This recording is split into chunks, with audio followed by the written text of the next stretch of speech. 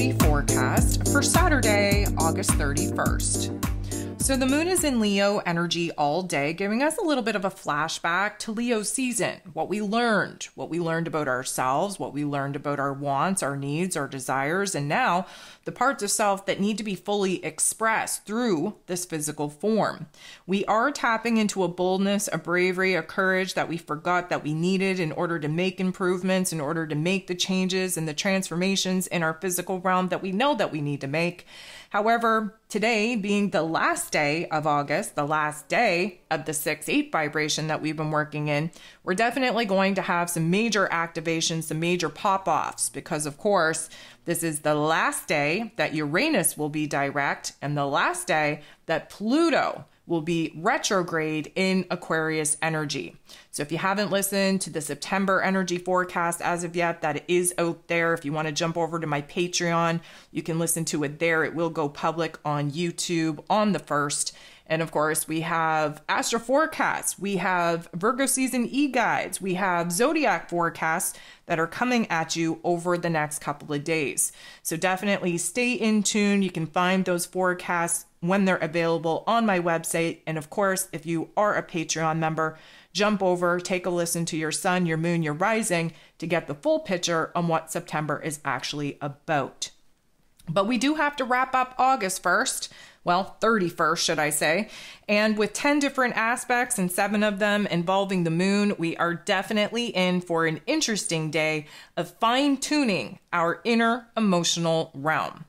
So we kick off the day with the moon in Leo energy, trining, beautiful interaction with the North Node in Aries energy. The North Node is trying to get us on the right path, trying to get us to be a little bit more independent, go on a solo quest, a solo adventure to fill our own wants, needs, and desires.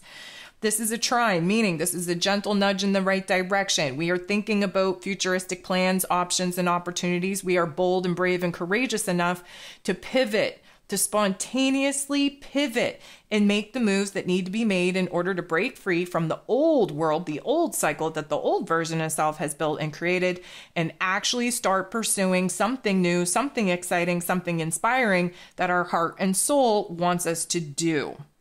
Mars, the god of war, ruling over our physical energy, our drive, our passion, our desires, even our anger.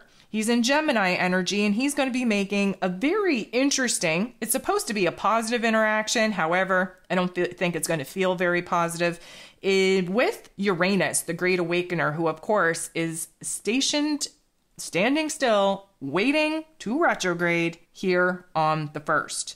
So what does this mean? Well, first of all, Uranus, being the great awakener who likes to shock us, likes to throw wild card curveballs at us.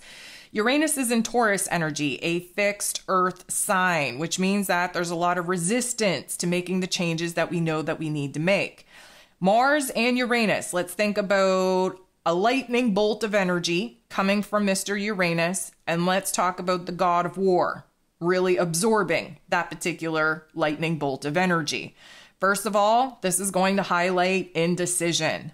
Mars being in the Gemini energy, we've been on the fence about some options, some decisions anyways. We are definitely going to feel the restlessness, the anxiety, really kind of the ants in our pants take hold. We are back and forth and up and down and all over the place. Reason being, we're struggling with the idea, with the concept of busting away from what it is that we've been doing and actually dancing to the beat of our own drum, going our own way, being independent, doing what we have to do for ourselves. We're struggling with that. We are having a little bit of I'm going to call it block in bringing our real, true wants, needs, and desires into realization. We're having a hard time expressing how we truly think, how we truly feel, what we truly are passionate about. We are on the fence. We have this urgency, this impulse to take action, to make moves, but we're just going around in circles because we don't have a plan. We're wrestling with this inner conflict between our heart and our head. Part of us wants to rebel against what it is that we've been doing, push ourselves away from the circumstances that again have us feel exhausted, have us feel trapped. On the other hand, we need to come up with a plan, or so we think, in order for us to make the moves that we know that we have to make to create a different realm, to create a different reality. We're all over the place. There's a lot of jumbled thoughts, jumbled energy. We really don't know where to put our time, energy, and attention. So this is a very challenging aspect. And I know it's a positive aspect, but it's a challenging one because we are at war with ourselves. There's a lot of agitation, a lot of frustration that is going to be highlighted to show us where it is that we're essentially afraid of doing what we know that we have to do to break away from the same old, and create something new, pursue something new, bring something new to life. The moon in Leo then going to make a positive interaction with the sun in Virgo energy. So of course, emotionally speaking, we are going to have a new level of awareness of our wants, our needs, our desires. Anytime that the moon and the sun come together in any kind of interaction, there's going to be an aha moment. The moon in Leo energy wants us to tap into this creator force energy, wants us to be bold and brave and courageous enough to break away from societal conditioning, from the same old, and do what we need to do to fulfill the wants, needs, and desires within our soul self.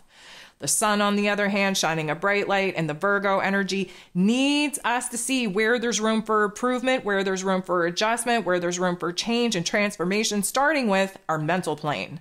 We cannot pursue a path of creator life force energy if our heart and head do not agree. And at this particular juncture, our heart and head are not on the same wavelength. Now, that being said, we're trying to get on the same page. However, the Virgo energy needs to focus in on the smaller details of the path, the plan, the strategy that we need to feel comfortable with before, emotionally speaking, we feel good enough, confident enough, bold, courageous enough to actually follow through with said action, with said plan, with said strategy. Mercury, ruler of the mental plane, ruler of information, communication, and how it is that we express ourselves in the heart and soul of the zodiac in this Leo energy, going to make an awkward interaction with that North Node in Aries energy. So this is fire on fire action, which could either spark, area of interest, passion, and excitement, or spark enough agitation and frustration for us to burn ourselves out and burn ourselves down.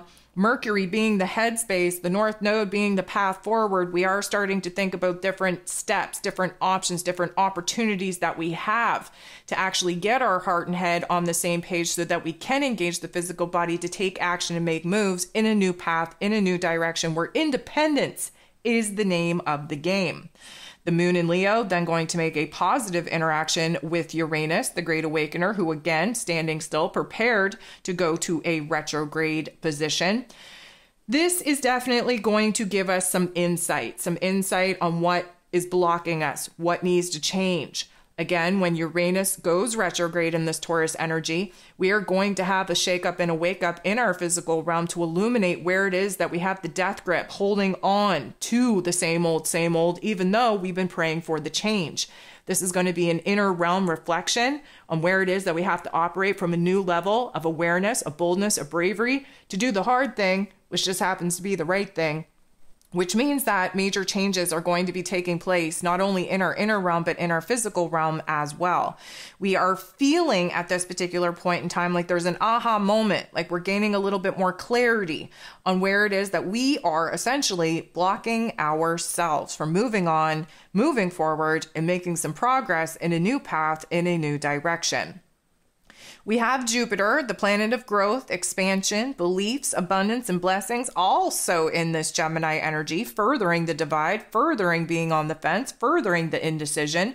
Jupiter is going to be making a positive interaction with the North Node in Aries energy. So at this particular juncture, we're starting to feel good. We're starting to feel optimistic. We're starting to feel confident about one path, one choice point, one direction over the other.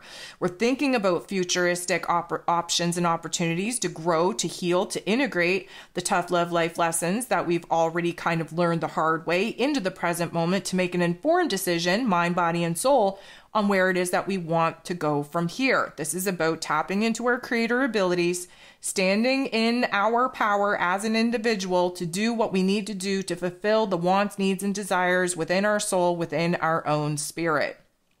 The moon goes ahead, makes a positive interaction with Saturn. Saturn is the Lord of karma. He rules over roles, responsibilities, structures, foundations, willpower, and discipline. He's currently retrograde, doing an inner reflection and inner analyzation on our belief system. Of course, he's in the Pisces energy. So it has to do with, what we believe we deserve, what we believe to be true.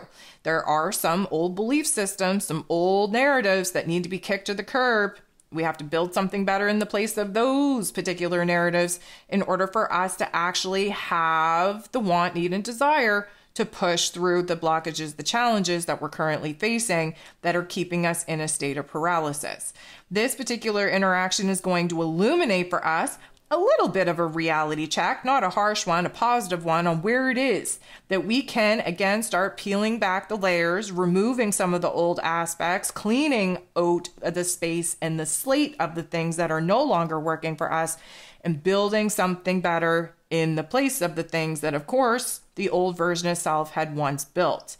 Emotionally speaking, we are rising to the challenge. Again, there's a boldness, a bravery, a courage coming from this moon in Leo energy that puts us in a situation to dream a bigger dream and to realize the gap from where it is that we're at to where it is that we desire to be. And from that gives us a little bit of a framework on what needs to be closed, what needs to be removed, what needs to be released and purged in order for us to have the space to build something new. The moon is then going to semi-square Mars. So this isn't going to feel good. This is going to bring all the agitation, all the restlessness, all the frustration, all the anger, all the ants in our pants out to play.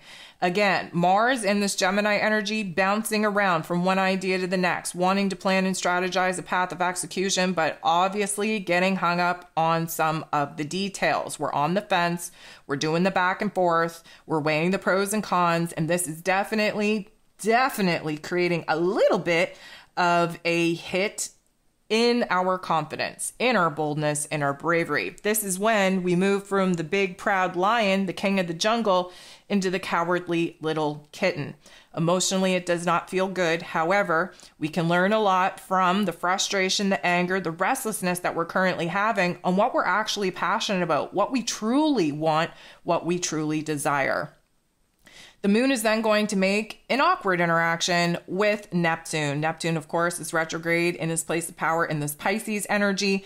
This is definitely going to have us moving into la la land, imaginary land, so to speak, because we really have to spend some time figuring out the kind of goal, the vision, the dream that we want to be manifesting. We have new wants, new needs, new desires. We have a new creative energy that we can be tapping into that will align our heart space with our higher self to give us a visual, some intuitive insight on where it is that we need to go from here.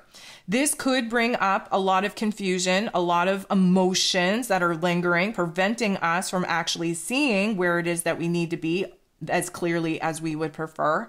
But at the end of the day, we cannot run, we cannot hide, we have to boss up. We have to be bold and brave and courageous enough to not only identify what it is that we want, need, and desire, but identify the fears, the doubts, the insecurities preventing us from going after what we actually want.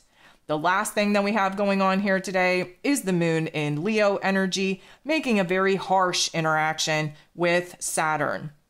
So, of course, this is going to be a not so nice reality check where we're a little bit down on ourselves, where the negative narrative definitely takes hold and takes over.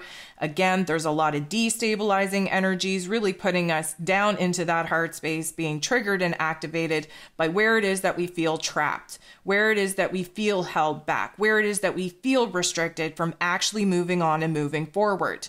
Spoiler alert, a lot of it has to do with our headspace and our belief system. There's a restructuring that is needed in order to free us from some of those negative limiting beliefs.